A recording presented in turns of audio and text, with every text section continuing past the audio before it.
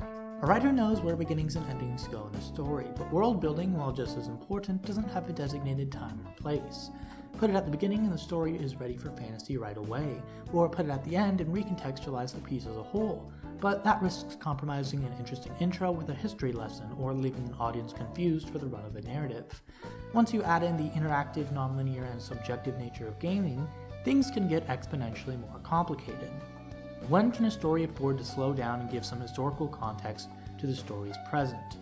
How can that fictional history be just as enthralling as a story with a beginning, middle, and end? And how can a player be dropped in a fleshed out fantasy world, oblivious to its lore, without being lost? First things first, how can we organically flesh out a backstory without messing up the main narrative? In my previous video on how to start a game story, I made the point that a lore dump or narration is a bad way to go, since directly addressing the audience isn't very effective at capturing their imagination. This holds true since folks tend to be more interested in human drama over big picture ideas like a political climate or a mythic canon, but if the information is presented as a mystery to solve, then a game can use in media res to spice things up.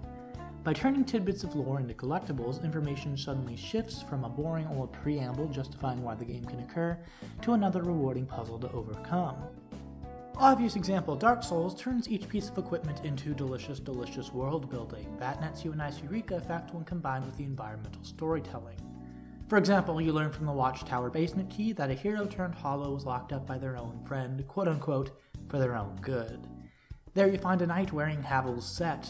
On death they drop a ring which explains that Havel and Gwyn were battlefield compatriots, likely making him the friend in question. Cross-reference that with the occult club found next to his armor beneath Anor Londo, and suddenly it seems that the knight was locked up for scheming to kill his fellow gods.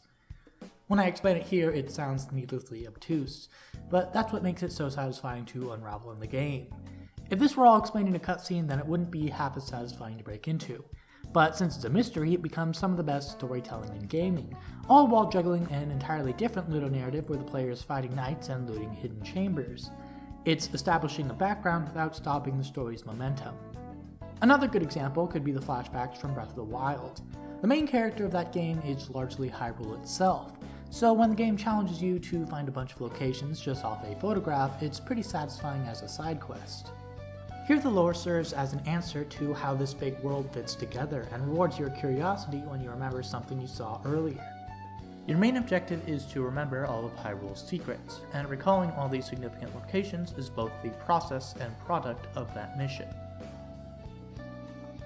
Now that we know how to implement a backstory into a different narrative, the next hurdle is making the backstory compete and synergize with the rest of the story. What makes for actually interesting lore? Well, the question behind any bit of lore is, how did this happen? So that's the mystery you want the player to be trying to unravel. A bit vague, let's take that example from before.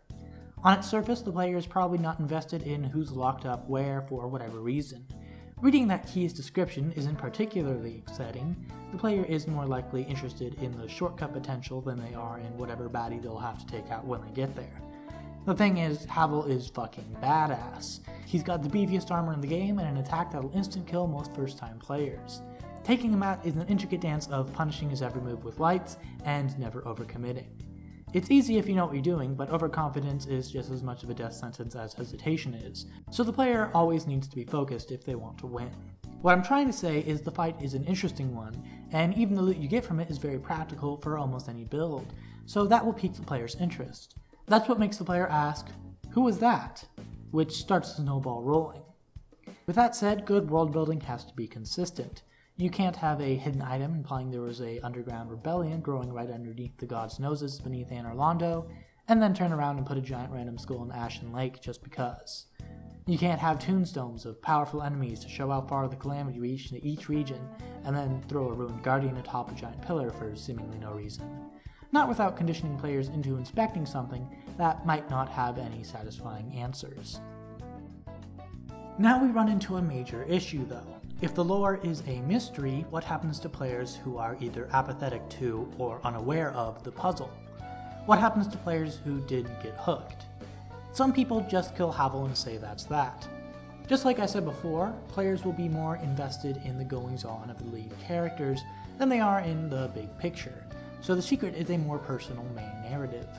The final act can be as historically unprecedented as literally possible, but people care more about themselves in the end.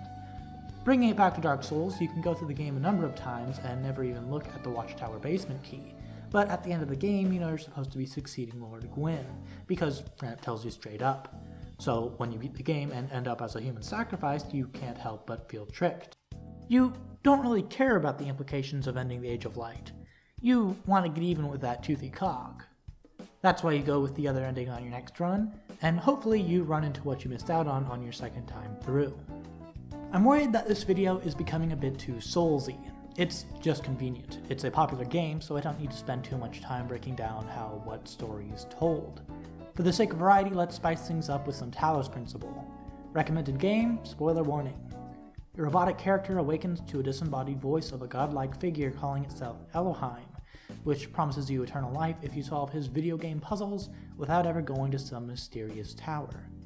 However, over the course of the game you run into a bunch of corrupted text documents, which all seem to reference some apocalyptic calamity, and you can't help but notice all of Elohim's robotic personality quirks. If you solve the mystery, it becomes clear that you're actually playing as a computer program undergoing a recursive Turing test in an attempt to repopulate the world with sentient life after some unspecified disaster wiped out humanity. But similar to Dark Souls, you run into a decent if unexpected ending either way. Fail to defy Elohim and prove you have free will, and you go to a digital heaven where your memories reset, your behavior is mutated, and your program run through the trials again, where maybe a future generation can achieve personhood. This ending is again not necessarily a bad one, but it does leave players who didn't solve the mystery feeling tricked, so they're likely to go through again and get the quote-unquote good ending where they Turing test the Turing tester and get their consciousness downloaded into a real-world body, where they can essentially live on as a real person. The game rewards you for learning the lore not just with rich storytelling, but also with the opportunity to net yourself a better ending. To break it down, lore is more rewarding as a mystery with a nice hook on it than just a justification to play pretend. It's no substitute for a human narrative, but it helps one feel grander. A healthy backstory is great at demanding engagement and triggering a eureka, but a few errors in continuity can leave fans disappointed with answerless questions. To get world building right is to create questions and then allow the player to figure out the answers for themselves through investigation. That's how the player gets curious, how they get invested, and how they can get lost in a world without getting lost in a narrative.